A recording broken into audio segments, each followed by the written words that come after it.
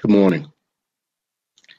First, I want to say to the Asian American community, I grieve with you. Asian lives matter. Whatever it is we're doing in terms of learning how to live together, we're not doing a very good job. And so I really want to be as authentic as I know how today. But I start first with the definition. Authenticity is living your life according to your own values and goals rather than those of other people. Authenticity means you're true to yourself, to your own personality, to your own values, to your own spirit, regardless of the pressure that you're under to act otherwise. That comes from the website mindtools.com. Authenticity is being true to yourself.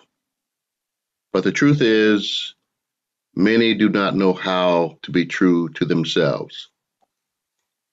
They act out, they project, they lash out and hurt and harm, project their hate onto others. This has been the story of our species. And so I think that we cannot truly be authentic and real until we understand our conditioning and motives for why we do what we do. And that comes from experience. And of course, I like to say this is my one sermon, self examination. Many who lash out are doing so because they have not looked deep enough within. And when you look deep within, you see that most of us are acting out of past hurts and traumas, breakups and breakdowns, abuses and abusers, complicated, often corrosive family systems. It's a lot. And you soon realize from a universalistic perspective that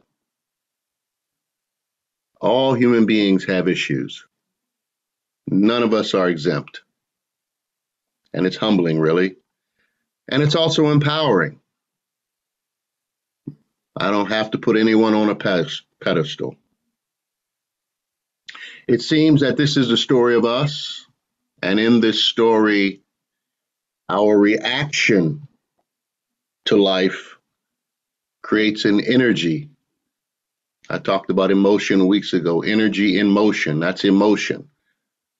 Cause and effect, physics. And that's where we get to learn and experience and to grow. Maybe I'm expecting too much from our species, from our civilization, to play this game of life fairly. We are just an organism that really just came of age. We didn't get the written word. Think about this until the Gutenberg press in the 1400s. And by the way, what was the first book printed? The Holy Bible in Latin. And it took more than 200 years, really, for literacy to take hold in Western society. So we're talking about really only about 400 years of reading and mass communication, people learning the intricacies of their own bodies and their relationships, the sociology of it. We really have only just begun to understand our domestication. But I want to start somewhere. And so today I start with the written word from that first book ever published in Genesis. And some of you know these two stories. I'm not going to tell the stories, but more so what I see emerging in Genesis, the book of Genesis, the story of Adam and Eve, the story of Cain and Abel. And there it is early in the story as you're reading. Adam said to God when he was asked a question about eating this forbidden fruit from the tree of knowledge. He says, "The woman you gave me told me to eat this fruit." Right there, the first story no personal responsibility. He blamed the woman. And from the beginning, here, we see a masculine narrative based in inequality emerging from the printing press and made public. From the aristocracy down to the commoner, eventually, this is the story that pervades humankind. The relationship between man and woman, between two people, was never really understood to being co-equal. The dominant energy was considered dominant, and the other energy considered submissive. Instead of understanding them as complementary, we set them up right there as adversaries. And it was doomed from the start. And then later on, we read about two brothers. Cain kills Abel. Jealousy, envy. Early in, blaming, jealousy, envy. The story of us. The writers are showing this fractal pattern that makes up all human systems. One-to-one relationships generally exist in complicated webs of miscommunication. That's what the writers tell us right here. Between the sexes, between human beings. You know, when you look closely at Western civilization and world civilization, really, you see these two narratives, Adam and Eve, Cain and Abel, playing out again and again. Different names, different towns, different countries, same stuff. Blame, power, greed, killing, exploitation. Amazingly, something good always emerges to move us forward. A light shining in the darkness. Do we have to evolve this way? Does it have to be this nasty of a tale? Maybe there's a better way. I don't know. I've been watching Mankind, The Story of Us. It's on Amazon Prime. And it's interesting. This film was done, I think, 2018, 2019. And they did not use the word humankind. It used the word the story of mankind. And I think it's actually quite appropriate. It's an 11-part series, about 55 minutes each. And it's all about the work that men, mostly, have done to survive on the planet. It's Adam's perspective. And you know this because nearly all the heroes were men, and the stories were eerily the same, whether you're talking about the samurai in Japan who emerge out of this early, violent, vicious, sword-fighting feudal system, or the Mongols and their wars, and the Turks, the Ottoman Empire, and the Greeks, and of course the Romans, the Egyptians, the Africans, the Druids. The story of mankind is quite brutal. And the priests, the people who do my job, were complicit in this process of brutality. Wolves dominating sheep. Wars, millions exterminated. Human life devalued. Bows and arrows, knives and guns, all kinds of weapons to subdue and control humans, mostly by ambitious and ruthless men on a quest for rare things, precious metals. But it's a story of power over and not a story of power with. Many of these men were gifted, smart, but had this insatiable need to explore and exploit at any means necessary. This is pretty much our story. And it's mostly men, we have to be honest, who have been slaughtering each other for millennia. Cain and Abel have not reconciled. Adam and Eve have not found equality. And Eve has barely been seen in his history. Tribe against tribe, nation against nation. There are no innocents. And yet, in spite of himself, He created new pathways where people, despite the vast difficulties, have been able to evolve and carve out space in this crazy narrative, in this story of bloodshed and pandemics and disease and conquest. Resembling Groundhog Day when you watch history, there's nothing new under the sun. It's quite unimpressive. And you have to ask yourself, where is God? Where is love? Where is truth? And you have to look closely and see it because it's there and it emerges.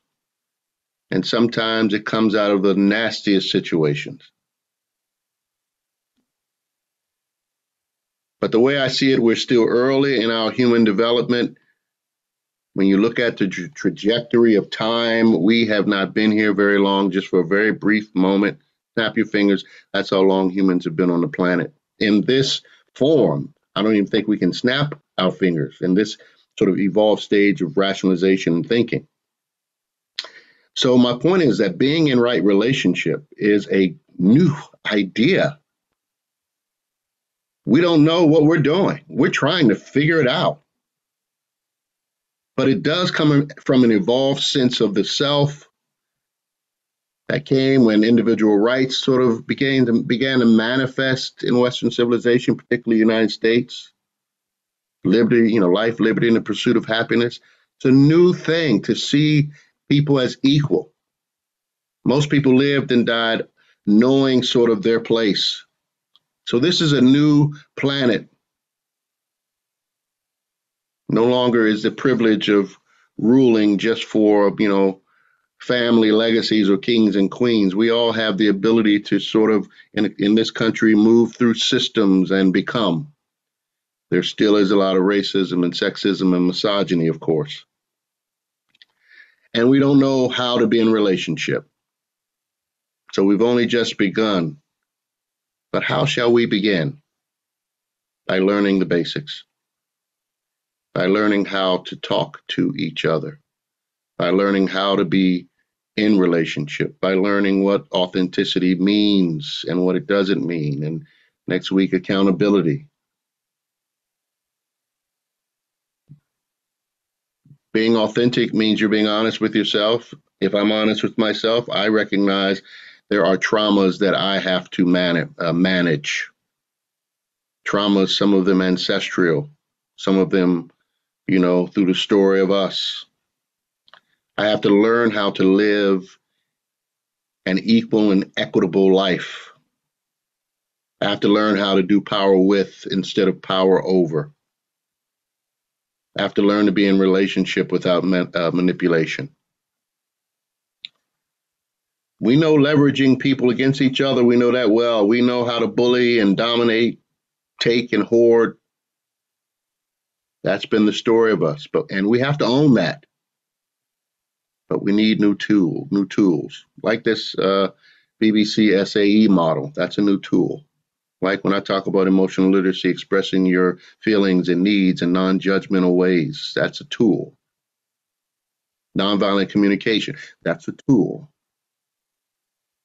Left to our own vices, Lord Acton, the British historian, is right. He said in 1887, all power tends to corrupt, but absolute power corrupts absolutely. So being a leader and being a human being, the process of humility must continue to happen again and again. And this message has been there through the sages and the prophets and all the people, but it has been mostly ignored. That life is about service to not just yourself, but service to others. So as a species, we are the products of our stories. And admitting this is the beginning. The Hebrew Bible and New Testament are male versions of his story. And although there's a lot of good in our major religions, we have to be honest, they too are his story. It's a one-sided narrative. Women, people of color, Well, I should say that people of color actually had a lot to do with some of the major books in the Bible, but women in particular did not write the holy books we use in religion today. And so our religious story is not yet inclusive. It's not our story. It's not even her story. It's still his story. It's Adam's story. Adam was the firstborn, and Eve was created using one of Adam's ribs. She caused him to sin. And the story basically that pervades the earth is that life is his and not hers. She's a quiet companion. She's not his equal in the story. Our history today is a male centric perspective. I think I've made that point.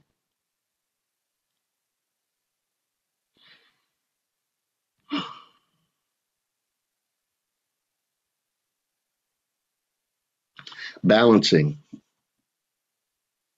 is needed, and I think it's slowly happening. And what I'm noticing now is that, at least in the United States and in England, at least on television and some of the programming with the growth of Netflix and Prime Video and all these other things, you are beginning to see more of a female and non-Eurocentric perspective, and I love it. I've talked about TV commercials and how they've shifted, and I'm seeing the perspectives of people of color emerging more. We are trying to do something different. It's not to say that masculine energy is not relevant, because it is and it always will be, but we're talking about an imbalance. We're talking about balancing energy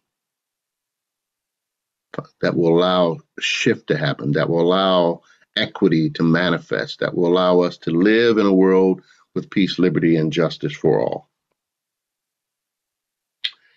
Yeah, you watch TV and you see a person of color or a woman on the screen, and she's the protagonist. She's the Black protagonist. We're getting her perspective. This signals to me that, at least in some things, we are evolving. One of my favorite shows that I keep up with now when Joni tells me about it is This Is Us, which gives us examples of couples as equals, working through their stuff, even as they play within their roles within old systems. They show us the dynamics in a multicultural family. They touch on issues of gender and sexual orientation. They show brothers and sisters, Cain and Abel's, working their stuff out, keeping it real, getting upset, but coming back to the table to find productive solutions. It's an impressive time to be alive. And they show us perhaps where we're headed, to a different story, so that different outcomes can emerge. The feminine and POC energy is emerging to lead us to beloved community. And we should be excited about that.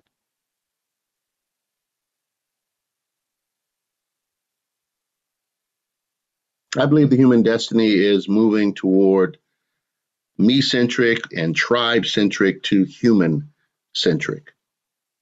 Humanity is evolving to a better version of itself, and always has. And for many with this shift, it feels weird to be alive right now. I get that. We're having to adjust to this shift, to this new perspective. But it's a healthy shift and it's needed. And I'm proud to be a part of a religion that embraces this change in power. Aren't you sick of that old energy of bullying and dominating? It's exhausting. As I will share in my next sermon, us versus them is a very low level of consciousness or self-awareness, just above me, myself, and I. Us versus them has been the prevailing paradigm of human beings, and it hasn't worked. Us versus them gives a false sense of security. It does not allow for authentic relationships.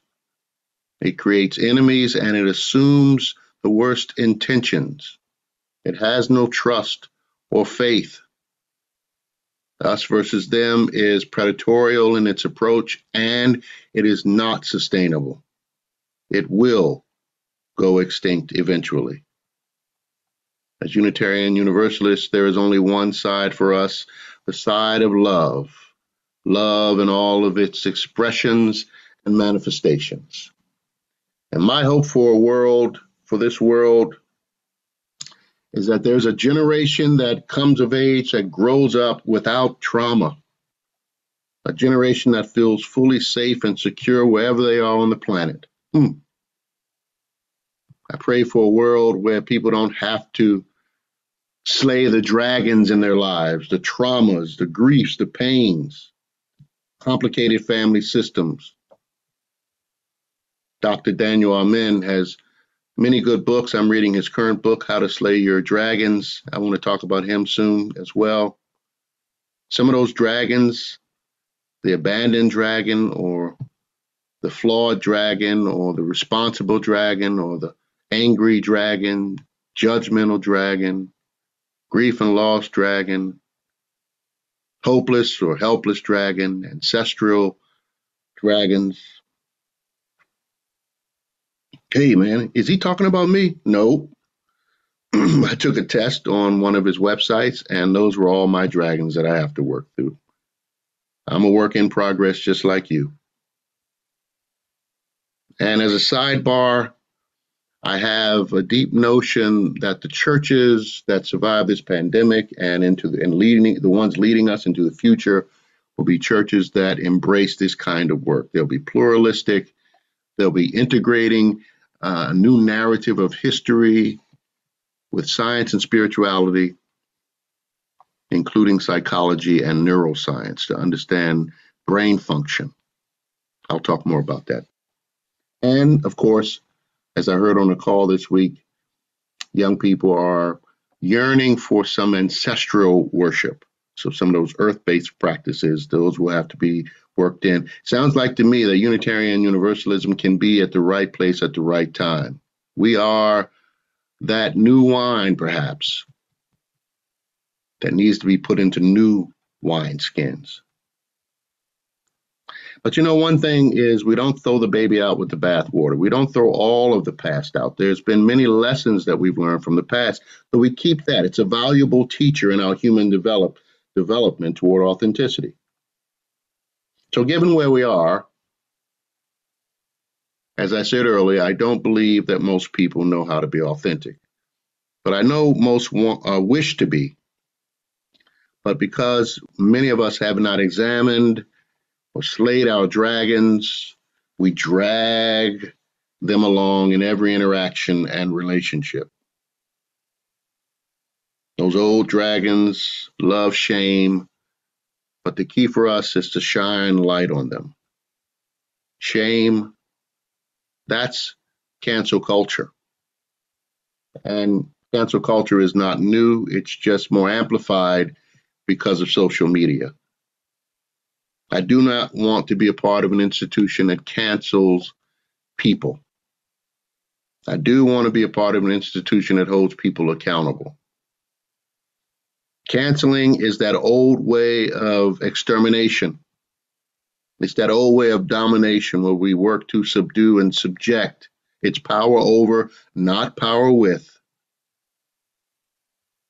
And it has not created authenticity among friends or lovers. It has not created genuine community. So let's just stop doing it. In the old way, you know, when you hurt someone, or when you're hurt by someone, you hurt back. And if there's fear and you're afraid to hurt back, then you get some muscle to do your hitting back. Tit for tat. Hatfields versus McCoys. But perhaps today, right here in this moment, we have an opening with this ministry of equal standing. With you, You powerful people chosen for such a time as this. Perhaps we now can choose to be co-creators of a new story of exploration that mines the depths of our being instead of pillaging our planet. And there will be new rules in this relationships, and some of those new rules will be some of the old rules that we remember from Robert Fulghum's book, Everything I Needed to Learn, I Learned in Kindergarten. Some of those old rules about being fair and playing nice, we need to bring those back. But we do need to let some things go, polarization, because we're trying to build an effective way to build social movements. And that happens in person and in real life. That's what Miss Loretta Ross said in the New York Times op-ed. She also knows that what we've done has not worked as best as it could have, and as it can. And so I am proposing an old new way, grab what's significant in the old, bring it to the new. And I say that that starts with you deciding not to cancel, but instead connect. You deciding to call in instead of calling out. You deciding to collaborate instead of compete. You deciding to face your dragons. If we give this a chance, we just might open enough hearts to witness a glimpse of a world where abundance flows. A place for all souls to lead bold and compassionate lives, where peace, liberty, and justice for all prevails. A world where we understand that we are all interconnected and interrelated. A world where no matter where you are on the planet, you're home. A world of exploration and learning and respecting Mother Earth and her many cycles. A world that takes us to other places in our universe and perhaps even meet beings from other places when we're ready. Yes, I see a world for our children and our children's children where sharing instead of shaming is the norm. A world that is restorative and not retributive. This, my dear friends, is my hope. This is my work.